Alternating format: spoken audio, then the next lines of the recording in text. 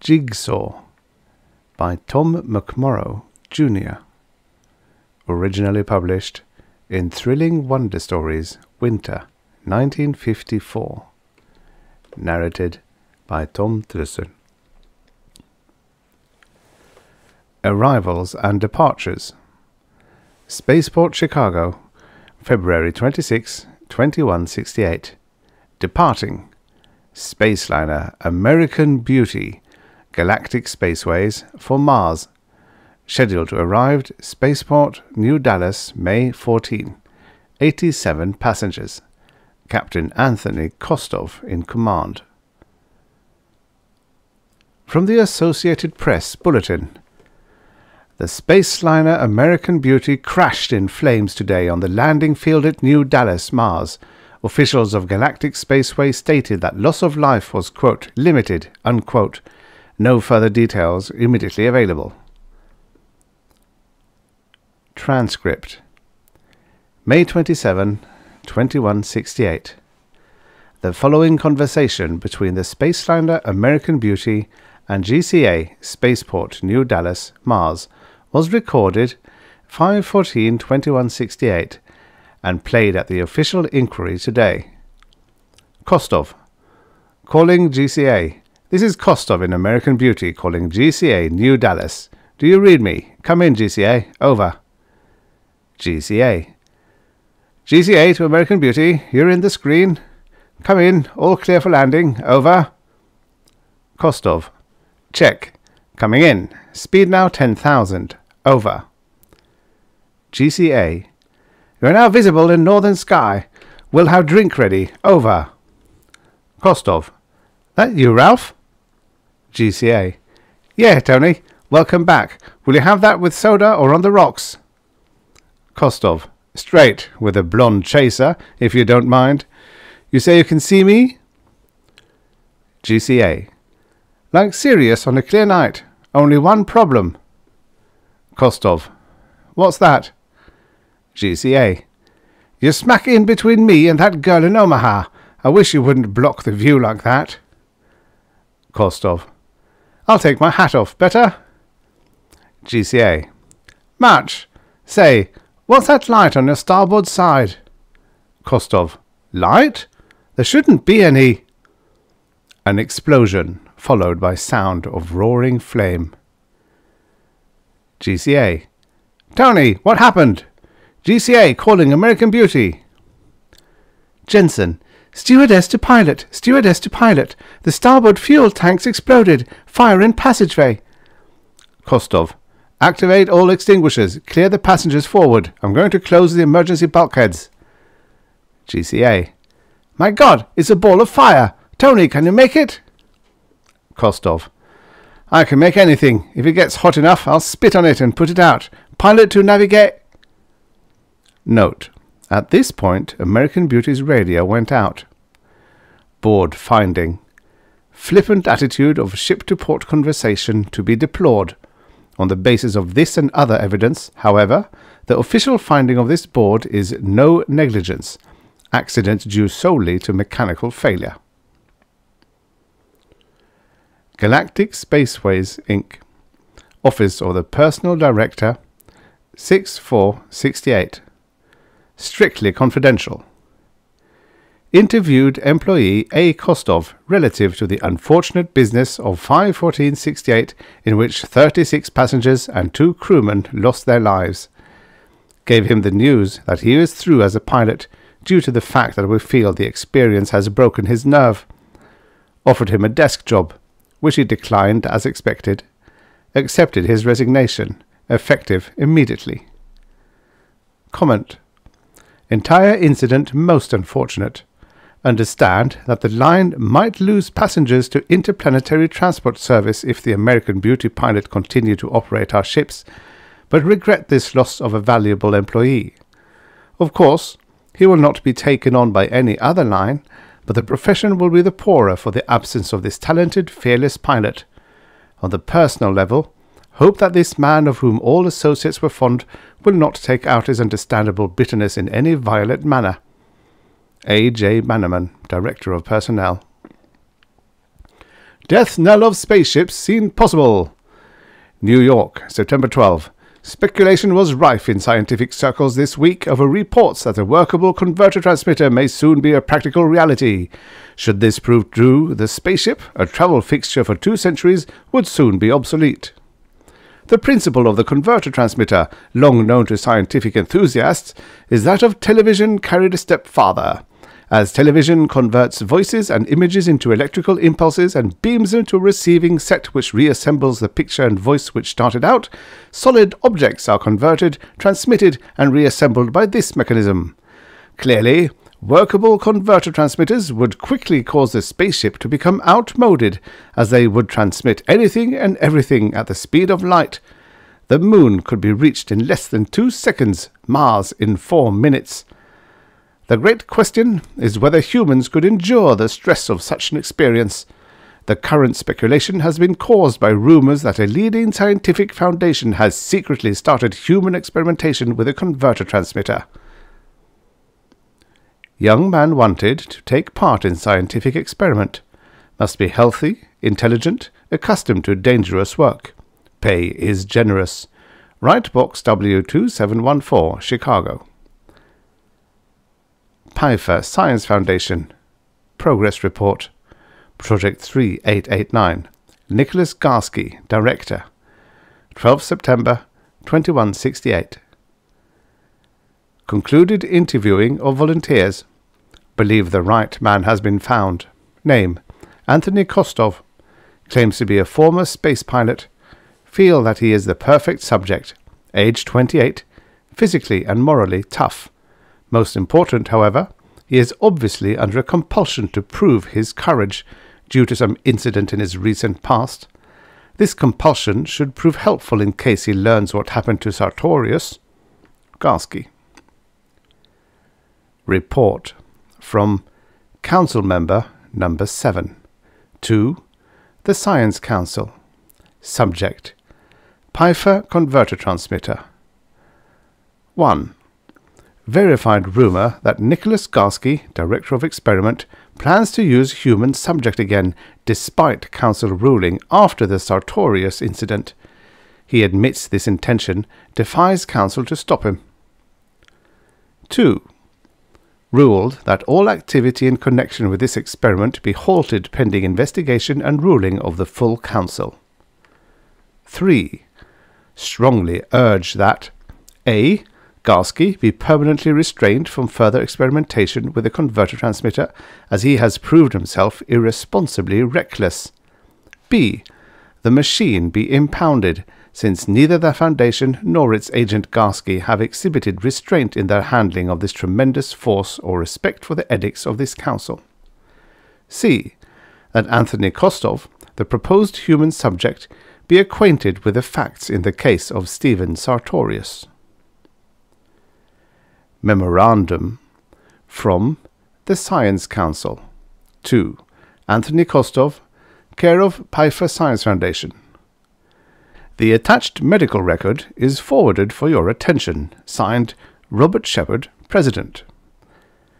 State Neuropsychiatric Hospital, Evanston, Illinois. Case History 8739. Name: Sartorius, Stephen. Date of admission: December 18, 2166. Age at date of admission: 25. Patient was employed by Pfeiffer Science Foundation as electronic engineer for 6 years, following graduation summa cum laude from Massachusetts Institute of Technology.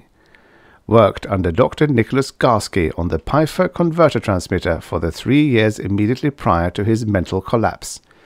No evidence of psychiatric disturbance during these years in college or in childhood. On December 15, 2166, Sartorius placed himself in the converter transmitter and acted as a human guinea pig in an experiment. Appeared dazed but unhurt after the experience and was placed in bed. Arose late at night, however, and returned to the laboratory. Questioned by a night watchman, he attacked and strangled the man. In the morning he was found in excellent spirits, working on the machine. At his feet was the dead body of the watchman. Patient cannot be classified as paranoic, as there are no persecution delusions, nor does he exhibit symptoms of hebephrenia or catatonia. Is cool, lucid at all times, but totally unable to distinguish right from wrong. Inclines toward capricious, violent outbursts of the most vicious sort, as above. Diagnosis: insane, unclassified, dangerous. Prognosis: incurable. Pfeiffer Science Foundation Progress Report. Project 3889, Nicholas Garsky, Director. 27th September, 2168. Those bumbling amateurs on the Science Council are throwing every possible roadblock in my path, but they will not stop me. A council member inspected the laboratory last week, ordered me to suspend all operations, even took care that the complete medical dossier on Sartorius was sent to my volunteer. When the volunteer showed it to me, I freely admitted the accuracy of the record. Told him that if he were afraid, he could withdraw, and I would understand. This brought him quickly into line. My theory as to his compulsion was evidently well-founded. As to the suspension of operations, I shall see to it that it is strictly temporary. Garsky. Mr. Robert Shepherd. Personal. It is regrettable that your organization has seen fit to interfere with my work. If it comes to the hearing before the full council, I suppose I shall be forced to bring out the facts about some unfortunate medical experiments at the university 42 years ago. Of course, this might not bother the august president of the council. Perhaps he likes to be reminded of carefree student days. G. Directive from the President of the Science Council to all members, 29th of September, 2168. Suspension of operations on Project 3889, Pfeiffer Science Foundation, is revoked effective immediately, and experimentation will be permitted to proceed unhindered. Shepherd, President. Mr. Ralph Watson, Ground Control Approach Division, Spaceport New Dallas, Mars. Dear Ralph, I may be seeing you sooner than you expect. Maybe you've read the rumors about converter-transmitter experiments in the facsimile papers. Well, that's me, baby. I'm the human cannibal that they're going to shoot through space. You've heard of the Pfeiffer Foundation. They turned out that stepped-up atomic fuel a couple of years ago. Well, they're my new bosses, and an old bird by the name of Garsky is getting ready to load me into his cannon. And the target is Mars. So if you hear somebody go shooting by a window one of these nights hollering, "Look, Ma, no rocket ship," that'll be your old buddy. I'm not exactly crazy about this Garsky character. He looks at you like you were an interesting smear under a microscope. But I'm not getting paid to love him. I'm getting paid to take a chance, and the money's good. Enough to buy me a tramp ship so I can start my own little line when this is over. And speaking of lines, tell our friend Bannerman I'll be glad to hold him on my lap on the return trip. That is, if he's got the nerve. See you soon, buddy. Tony. Pfeiffer Science Foundation Progress Report. Project 3889. Nicholas Garsky, Director. 4th of October, 2168. All is in readiness for the final step of the experiment. The volunteer has signed a waiver for all claims save that of payment. The mechanism has been triple-checked in test runs with inanimate solids. Tomorrow, at approximately 2:30 p.m. Central Standard Time, the Earth will come into the ideal juxtaposition with Mars. I am confident that the adjustments I have made in the resistor coils and elsewhere will eliminate all shock to the subject, and success will be mine. But 24 hours from now, and a galaxy will echo to the name of Garsky. Pfeiffer Science Foundation Final Report. Project 3889, Nicholas Garsky, Director. 5th October, 2168. Note: This report, made by laboratory technician D.J. Williams in the absence of Dr. Garsky for the record. Complete report will be made by the doctor upon his return. Project 3889 was today completed.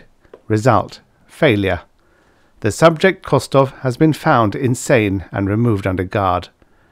Dr. Garsky left the laboratory in a highly agitated state immediately after the experiment and has not returned.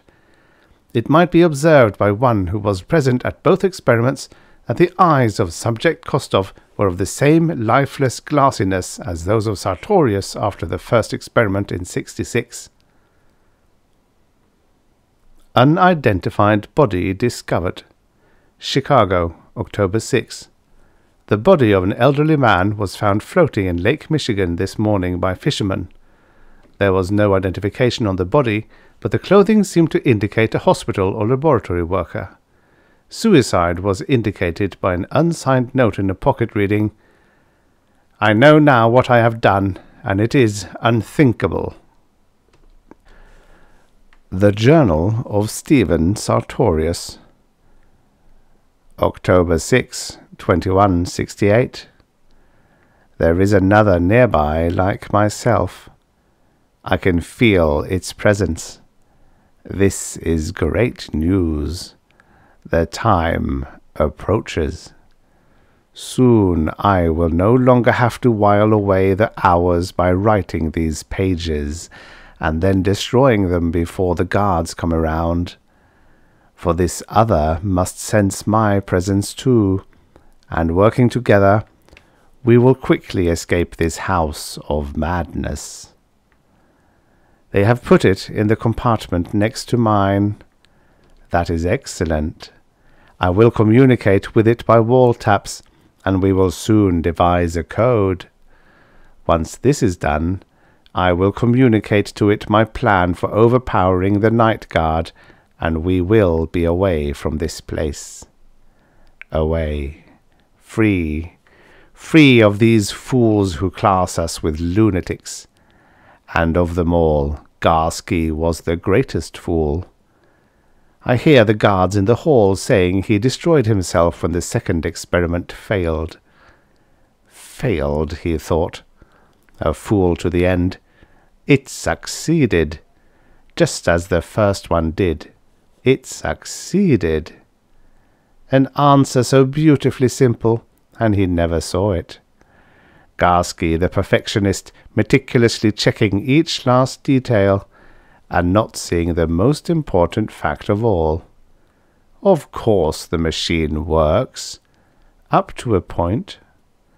The body that is assembled in the receiving set is physically complete.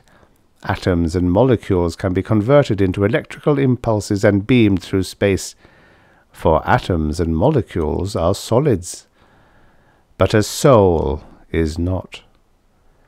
There is more to a man than atoms and molecules, and that is why I am not a man, although I have a man's body. Thanks to Garsky's machine, I am the first of all time to be free of that foul encumbrance men call a soul. The chains of conscience struck off. I am free to destroy those who oppose me, to kill, to conquer. Yes, conquer. For there will be more of us when we have escaped this prison. I know how to build the machine, and I hear the guards saying this other is strong and bold. That is well. What a combination we will make. I to create the supermen of tomorrow, and my new brother to lead them. A terrible army of soulless creatures to enslave these weaklings that call themselves men. Wait. Do I hear a faint tapping? Yes, it is trying to contact me already. I come, brother, I come.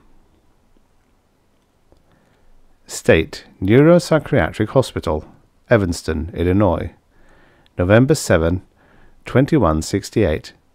To all staff members, confidential. The escape of the inmates Sartorius and Kostov will not be discussed with members of the press.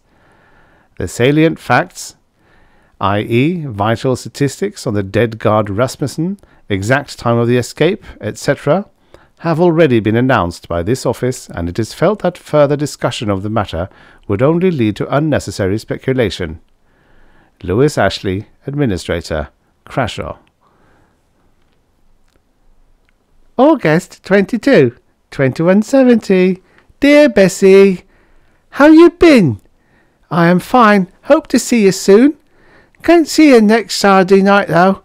And gone out with a bunch of the boys to see them funny fellows Tony and Steve. They got some great tricks, you know. Best one's a big black box where one sets in it, and Tothers pushes a switch and he disappears. Ain't nowheres about. You can hunt all you please. Then all at once he's back a-laughing like all get out.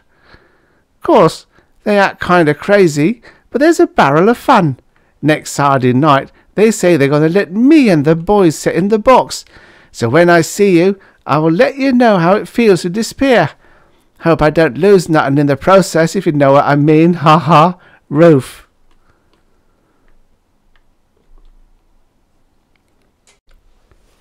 The end.